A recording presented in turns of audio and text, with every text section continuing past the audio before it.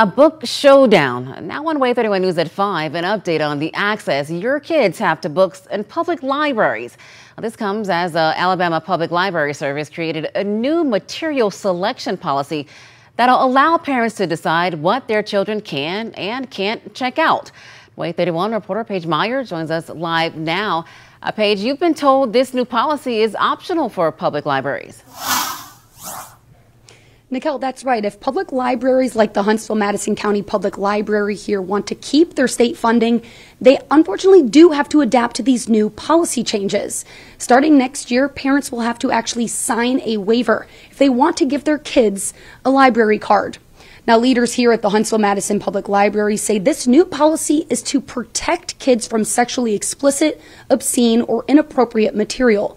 The new library cards will utilize a three-tiered system to determine what content children will have access to. The level 1 cards will allow the child to have access to the juvenile print collection. A guarantor will have to be on this card, meaning the guardian will be able to see what books are checked out. There will also be no digital material access with this card. On the level 2 card, the child will have access to the young adult print collection. Level 2 will also have no digital material access. And level 3 cards will have open access, meaning children can check out books from the adult section, the young adult, and the juvenile book sections.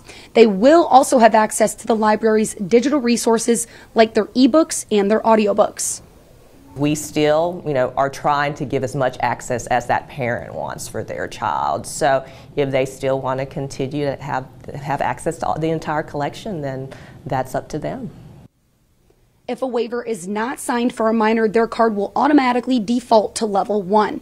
Now keep in mind that is just for the checkout process.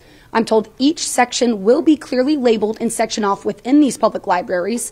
And leaders here at the Huntsville-Madison County Public Library say that all children under the age of 10 must be accompanied by an adult. They tell me this new effort is meant to support parents, but not replace their presence in the actual libraries. Now, I reached out to the Alabama Public Library Service today, and they gave me the following statement that reads, "We're working really hard for these libraries to make sure they meet these new admin requests so they receive their state aid," end quote. Now, again, if a public library does not abide by these policies, they will not receive their state funding. Now, coming up on Way 31 News at 6, you'll hear from a community member about what they think about these new policies. But for now, reporting live in Huntsville with coverage you can count on, Paige Meyer, Way 31 News.